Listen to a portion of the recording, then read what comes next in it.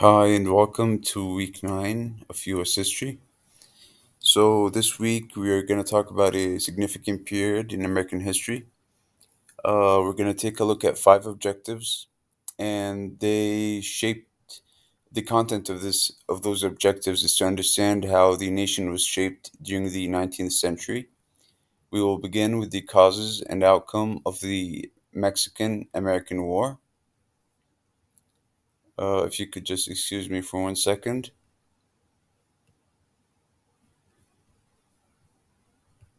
Okay, so the Mexican American War, fought between 1846 and 1848, was a pivotal moment in American history. It had several causes, including a territorial dispute over Texas, which had declared independence from Mexico in 1836 and was annexed by the U.S. in 1845. This move exacerbated the tensions between the two nations. The war ended with the signing of the Treaty of Guadalupe Hidalgo in 1848. The United States gained vast territories, including California, Arizona, and New Mexico, fundamentally reshaping the nation's boundaries. However, it also raised questions about the extension of slavery into these new territories and strained relations between the North and the South. In 1848, gold was discovered in California, leading to the famous California Gold Rush. The lure of instant wealth drew people from across the United States and around the world to the region. The gold rush had profound effects, both immediate and long term. It spurred California's rapid population growth, contributing to its statehood in 1850. The influx of people also led to the growth of infrastructure and industries. However, it had a detrimental consequence for Native American populations, and the environmental impact was significant due to rampant mining.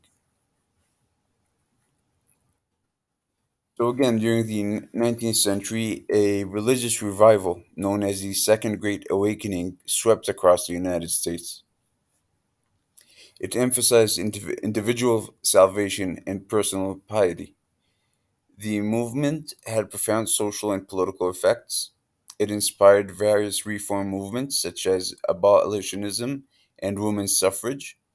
It also led to the emergence of new religious denominations and a shift to a more democratic form of religion.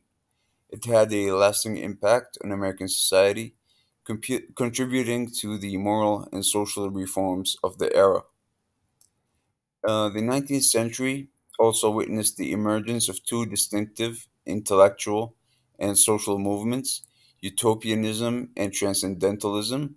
Utopian communities, such as the Oneida community and Brook Farm, aim to create ideal societies, often emphasizing communal living and shared labor. While most of these experiments were short lived, they reflected a desire for societal change. Transcendentalism, led by thinkers like Ralph Waldo Emerson and Henry David Thoreau, stressed individual intuition, nature, and self reliance. Their writings had a profound influence on American literature and philosophy, and contributed to a cultural movement that questioned established norms and values.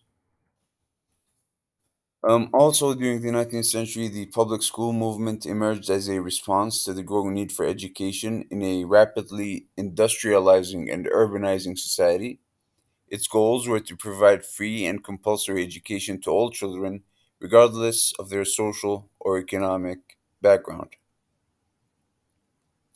So, we will get into more details this week during class. We will take them and dissect each lesson, and I look forward to seeing you all and working with you. Thank you.